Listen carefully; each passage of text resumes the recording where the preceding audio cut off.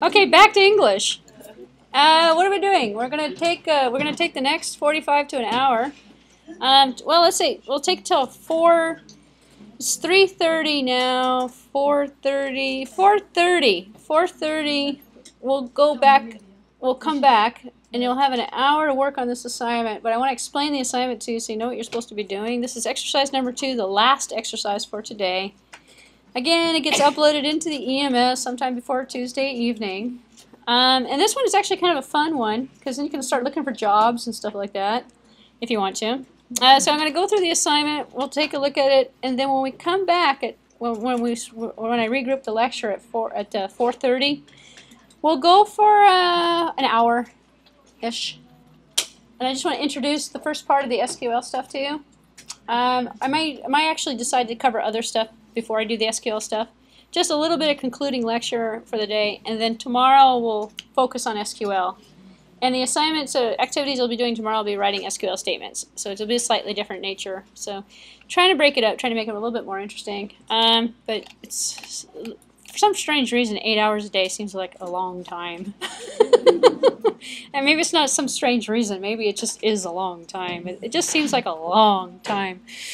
Alright, but we're almost done. We're almost hitting the home stretch. In fact, one more day left, and then we've got the entire half of the class over with. So maybe that long time's worth it. I don't know. Alright, so this second assignment, last assignment for today, you're going to go back through and use those Oracle Essential lectures again, those mini lectures. Same as before as the previous assignment, but you're going to be answering some questions. And the questions that you're going to be answering are going to be primarily found on the internet, actually. They're not going to be, most of them are not going to be found in those mini lectures. The first one, you can find a lot of this stuff in there. This next one here, as an example, assume the target audience is this class. Create documentation that will explain in a step-by-step manner how to back up an existing database. Oh, how to recover from a crash. Tools available from Oracle or third parties for these tasks. Which means you can, if you're familiar with Oracle, you've used Oracle before, there's a tool that you've used that's part of Oracle, and this refers to these tasks here. You can talk about the Oracle features for database backup. However, if you don't have Oracle installed, you've never seen Oracle before, you go on the internet and find out third-party tools that work with Oracle for backups. And talk about and just briefly give a step-by-step, here's what you're going to do. You're going to install this program, you're going to take this program, and you're going to run a backup daily, or you're going to set it automatically. And you can base your analysis and your step-by-step off of the instructions that are given for the program. You can look at you don't have to download and install the program, but take a look and explore through some existing backup utilities, open source, paid for ones, Oracle related, not Oracle related. Anything is open range. So if you wanted to back up a database, how'd you do it? Or if you wanted to recover from a crash, how would you do it? What's available out there? So again, it's kind of like another one of those scavenger hunt kind of things.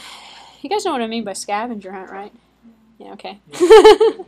As kids, you guys do scavenger hunts? I don't know. Yeah, okay. Well, you're international students. I don't know if you know scavenger hunt. Actually, I recently discovered international students didn't know Reader's Digest version. They're like, what is that? You guys familiar with Reader's Digest? Yeah, you know that. Okay, good. So I give you the Reader's Digest version. That's the short version. Alright, well, you guys are, okay, maybe it was just the group I had at the time. It wasn't this group, it was a long time ago. They're like, Reader's Digest. It's kind of like Rolodex. You guys heard of Rolodexes? No? Oh, see, that's a new one then.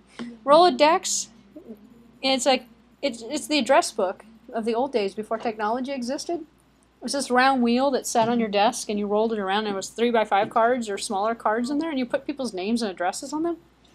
It's a Rolodex. Alright, now I'm dating myself. Okay, so number 1 is all about backup and recovery. Number 2, report on some available employment opportunities for Oracle DBAs. Include such things as, how many opportunities did you find? Approximate. I found 1,122.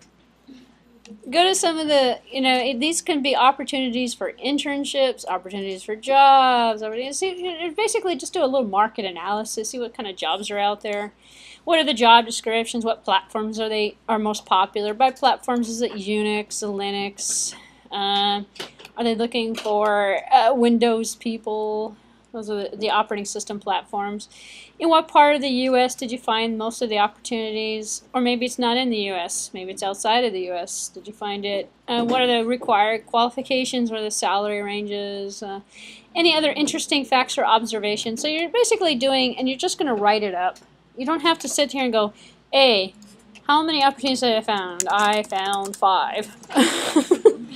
You don't have to do this. What were the job descriptions? Let's see, number 1 was, you can actually put them all in one paragraph if you want. Just give me a paragraph, at least a paragraph, 3 or 4 sentences. Say, hey, I found a lot of jobs for Oracle, and they were all in the U.S., in this country, or they were all in the state of California, and they require 3 to 5 years of experience, and whatever you found. So you're just doing a little bit of research to find out what kind of jobs are out there in the area. You can also base it on internship opportunities. Maybe some of you want to work and get yourself a CPT or something like that in that area or something. Then, look for those. Report on that if you want to. Whatever your interests are. So it's kind of a fun exercise, which is why we can probably get it done by 4:30ish. If you don't worry about it. Just upload it by Tuesday night. Questions about the assignment? Okay, so let's make sure we're not too loud in the room. But at 4:30, I'm going to start in with my very last lecture for the day, and it's going to be like maybe an hour or less. So hold out, we're almost done. Coming around the home stretch. And then you can also come up and ask me questions or drag me out there, and I can answer questions for you. I can preview work, and you can say, is this what you wanted? And I can say yes or no.